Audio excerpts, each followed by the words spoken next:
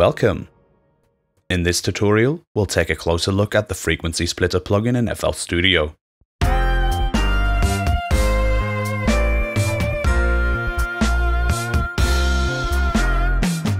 We'll consider the user interface, typical use cases, and some less obvious ones too.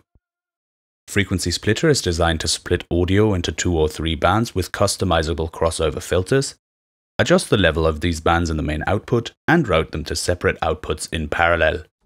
Let's start with the interface, specifically the display section. This is where frequencies of the incoming audio are visualized using a spectrogram, heat map, or both.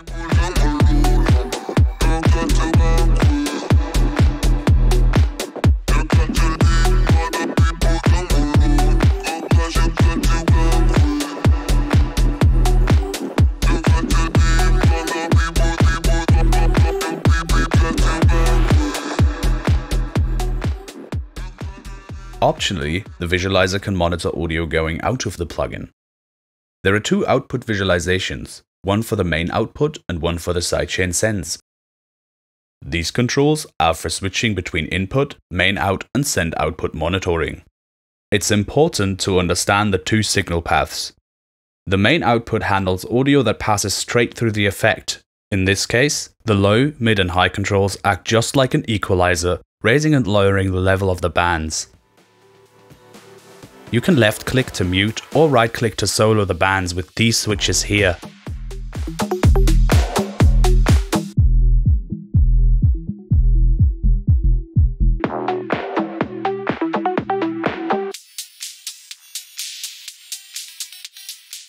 These will be important later when we set up sidechain send modes. The sends are a little more complicated.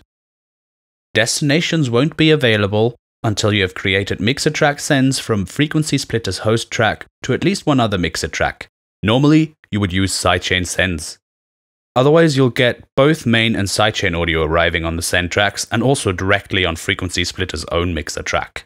To stop the main output, either mute all of the main outputs in the plugin or unroute your host track from the master track. As for sends, right-clicking the send boxes shows the name of the linked mixer tracks to make selection easier. Normally, these show numbers. Available sends are just listed from 1 and up. These are not the mixer track numbers, but just sends listed, where the lowest mixer track will be 1 and the highest 3, for example. In other words, you'll always see 1, 2, 3, 4, etc. regardless of the destination tracks.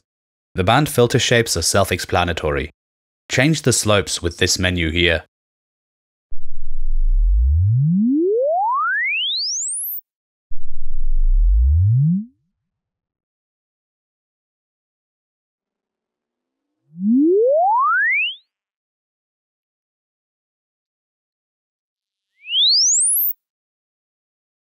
To simplify the band crossover visualizations, you can choose to show the bands and/or overall frequency response curve from the main output section, the send output section, both, or do away with the bands altogether.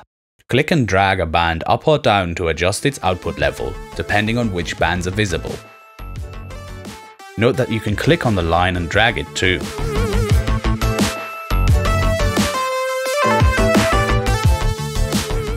If you show both main out and send output bands, this will only adjust the send output bands as these are more important in most cases. You can also link the crossover cutoff knobs in 3-band mode with this control. When enabled, the band crossovers will move in tandem. Moving one moves the other by the same amount. This is helpful for sound design. For example, you can use the midband as a bandpass filter.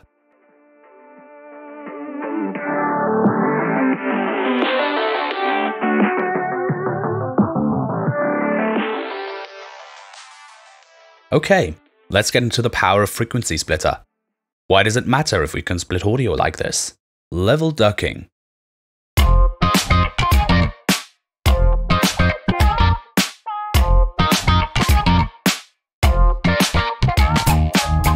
Here I've sent the bands of my bass guitar to separate mixer tracks using sidechain routing, and automated the low band send output on Frequency Splitter to duck in time with my drums.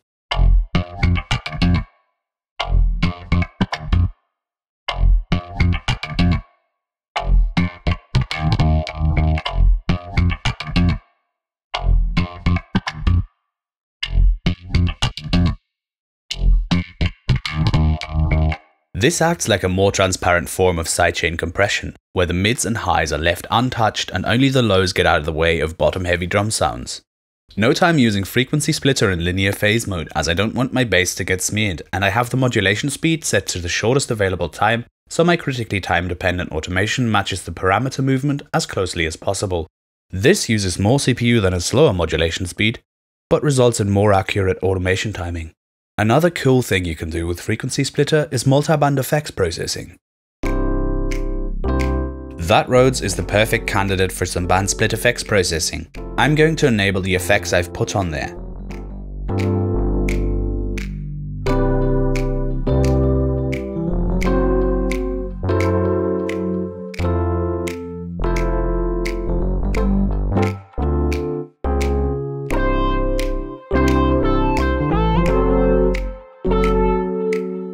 This frequency splitter also has its sends linked to discrete mixer tracks.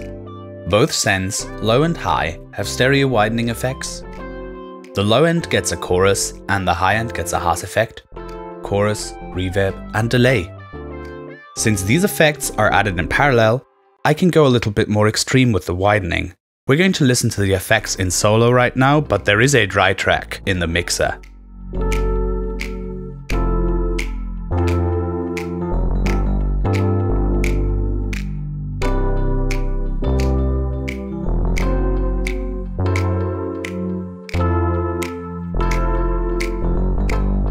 Nice.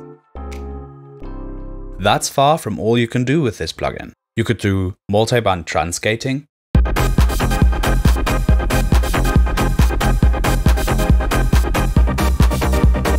duck the mid frequencies of a track so the vocal comes through. If you text me, say you need me, even if it ain't real, you're just missing me. I'll be on the way, we'll spin and get it free. I'll be here. Do very steep filter sweeps. Use the main output levels as a broadband EQ, and even remove vocals from a song, if you're lucky.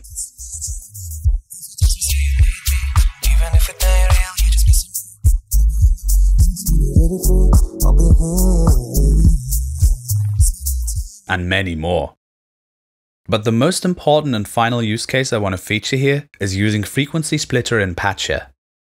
One example that comes to mind instantly is mastering. Routing frequency splitter in Patcher is easy as 1, 2, 3. Open an effect patcher, load a frequency splitter, then right-click it inside Patcher to add any outputs you need, and build your patch from there. The outputs you added in Patcher will now be available as sidechain sends inside frequency splitter. Here, I've built a typical multiband mastering chain.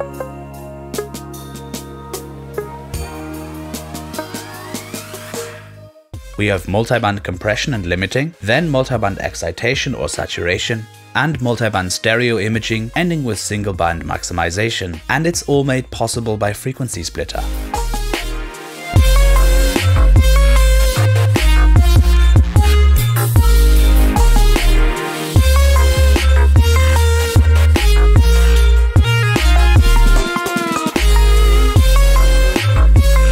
This is where linear phase processing is often crucial to the result, as any additional phase shift from steep filters can create unwanted phasing artifacts across the spectrum.